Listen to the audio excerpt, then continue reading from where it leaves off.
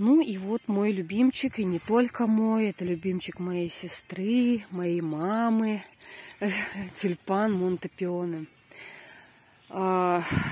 Очень красивый, густомахровый, крупные цветочки. Они, когда распускаются, они почти плоские становятся, вот видите.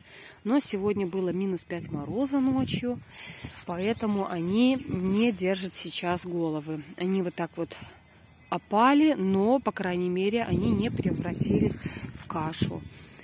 К сожалению, не успела я вовремя снять обзор на этот тюльпан, когда приехал. Но что я могу вам сказать? Цветет он бесподобно, долго. Держатся бутоны более чем неделю. Давайте проверим аромат. Классический такой нежный тюльпановый аромат, без горчинки. Так, чтобы прям сильный запах нет, но когда его нюхаешь, он действительно пахнет очень вкусно. Посмотрите, какие огромные головы.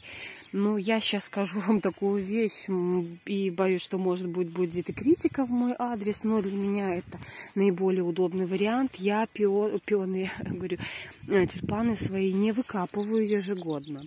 У меня есть ботанические тюльпаны, которые раз в 4 года я пересаживаю.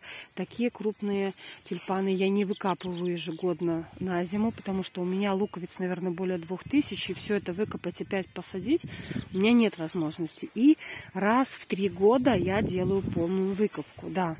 Именно так. То есть я отсаживаю, отбираю более крупные луковицы, сажаю на одну гряду вместе, и дальше я детки отсаживаю в другое место. Детки тоже зацветают, и вот бывают места, где они в прошлом месяце росли. Тюльпаны прекрасно вызревают там без всяких дополнительных этих летних просушек. И растут детки тоже крупные, цветы не мельчают от этого.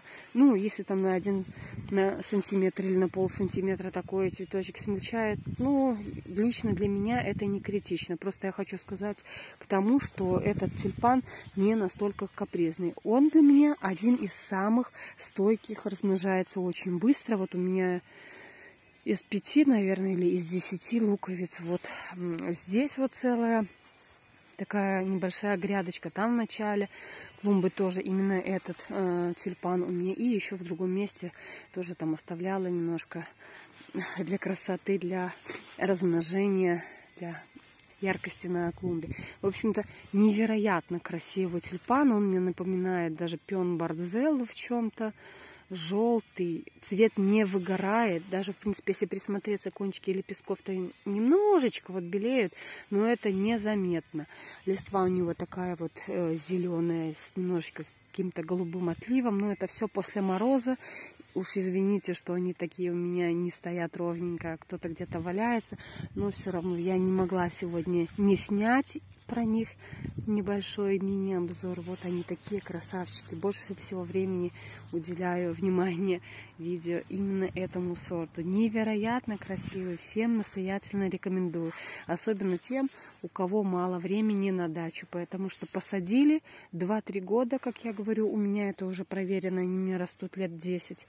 Эти пионы 2-3 года без выкопки, он не помельчает никуда, он сильно там в глубину не уходит, чтобы потом было проблематично выкопать. Это уже проверено мною неоднократно. Монте Пионе.